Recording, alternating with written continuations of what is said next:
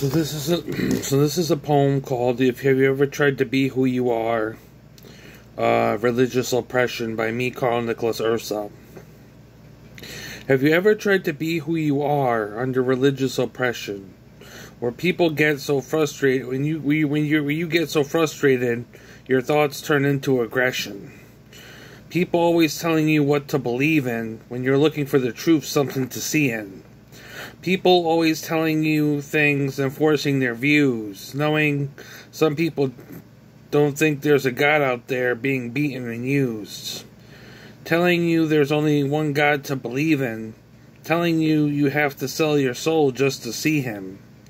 Trying to find God on your own, thinking about all the things that happened to you when you were torn away from home. Having that many people know you were abused.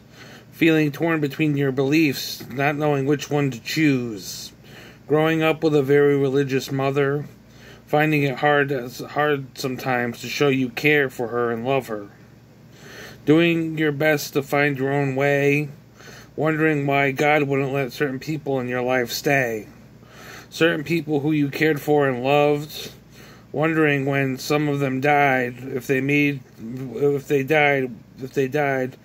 went to heaven up above. The questioning whether there's a heaven or a hell, wondering if it's true that only time will tell. Wondering if the end is really near, wondering if people really have something to fear, because of people being told the rapture is around the corner. Be born again or else you'll be a goner. Knowing there are different gods, wondering if what was said was true by a prophet named Todd. Listening to their hateful views, wondering if God really loves us, why wouldn't we have the right to choose who to marry when they say being gay is a sin in their sanctuary? Having their views against the gays, wondering why you came, wondering why you should stay. When there are so many paths to religious freedom, I mean, look at these people. You should see them. See them preaching the hate when all you want to do is go out with a man on a date. Torn between your head and your heart.